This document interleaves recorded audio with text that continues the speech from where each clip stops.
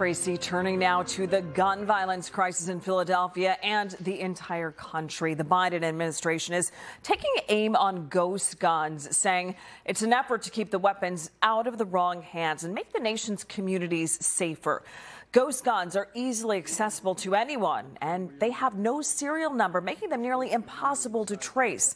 Today, President Biden announced a new federal rule making it illegal for businesses to manufacture gun kits without putting serial numbers on them.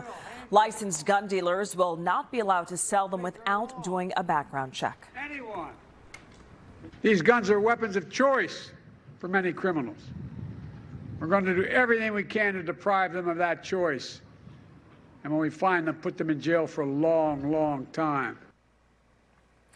Gun rights advocates are planning court challenges to the rule change. Meanwhile, a recent bust in Roxborough has the Philadelphia's district attorney's office concerned about who has access to ghost guns. NBC 10's Brian Sheehan is live at Belmont Plateau with more for us today. Brian. Yeah, Jackie, the district attorney says that a man who should not have had access to guns was able to buy parts online and make at least 6 of them using a 3D printer. They say this is the first case that they are aware of, but they fear that it won't be the last. Philadelphia's top prosecutors say it's a terrible threat to public safety. Now we have felons who are able to assemble firearms in the city of Philadelphia and put even more firearms out on the street. This morning, the district attorney's office announced charges against Daniel Whiteman, a convicted felon who authorities say they busted in Roxborough on April 1st for manufacturing at least 6 ghost guns with a 3D printer. Upon execution of the search warrant on his home, they walk in and see the 3D printer actually creating one of the firearms. An additional firearm, at least the receiver of that firearm, was also already made at that point in time. Authorities have seized 122 untraceable firearms in the city in the first 3 months of 2022, according to data provided by the Philadelphia Police Department.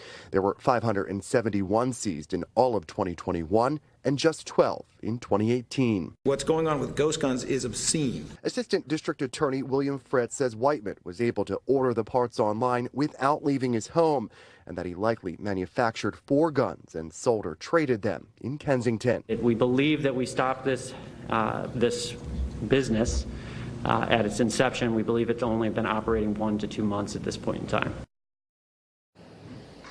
The DA's office says it also took issue with Whiteman's bail, adding that the magistrate set his bail originally at $100,000. They appealed, and then that bail was set at $700,000. We are told tonight he remains behind bars.